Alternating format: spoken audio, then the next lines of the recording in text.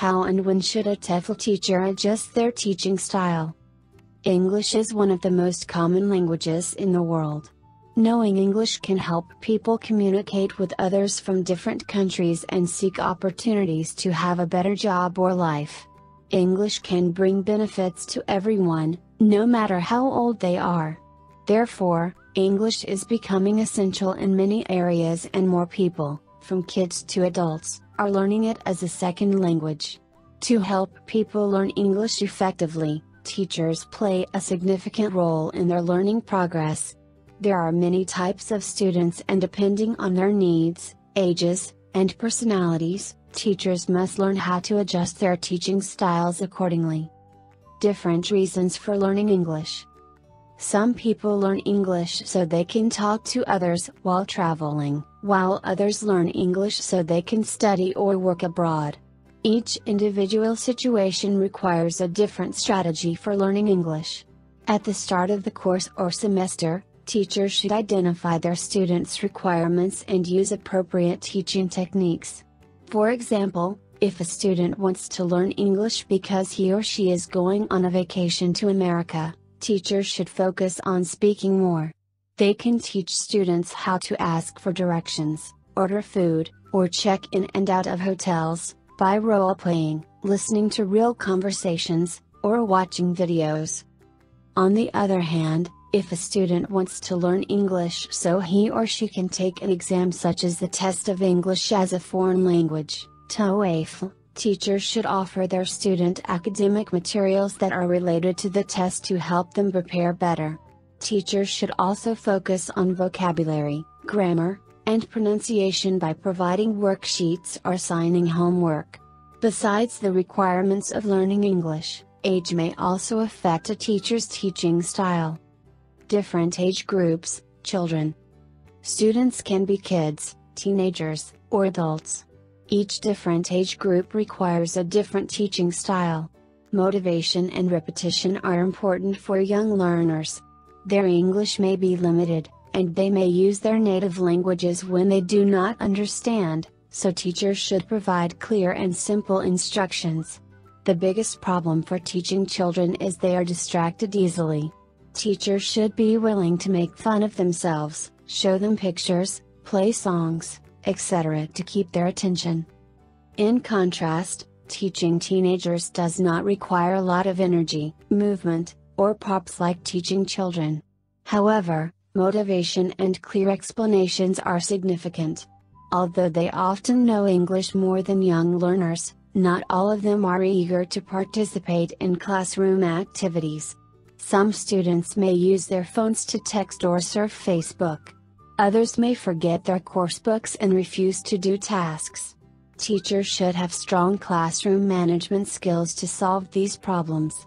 In addition, teachers should build rapport with their students and find out what they are interested in.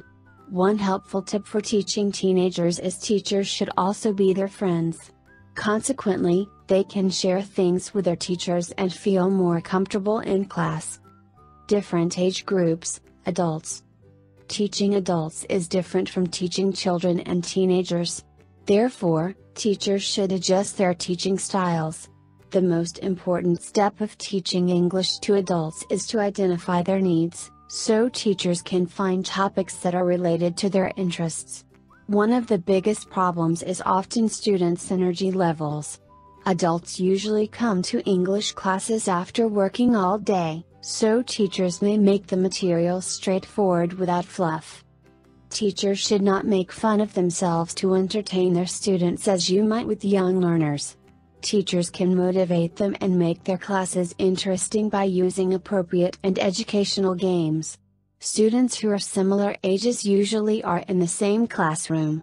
Depending on their personalities, they can behave differently.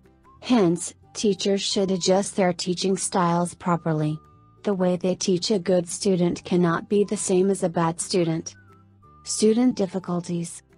Students can sometimes be reluctant, hyperactive, or even disrespectful. Each type of student requires different teaching styles. Reluctant students do not sometimes want to talk to other students or participate in class. Teachers should use a lot of pair work or role play to encourage them to speak.